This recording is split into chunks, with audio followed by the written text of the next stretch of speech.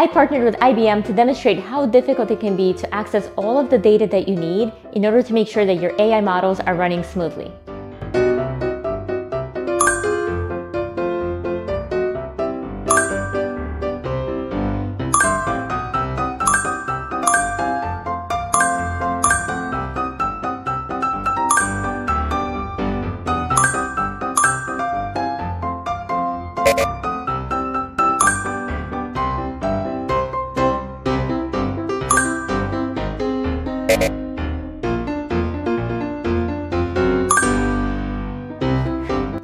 As data leaders, you're sitting on a gold mine of data, but good luck accessing it.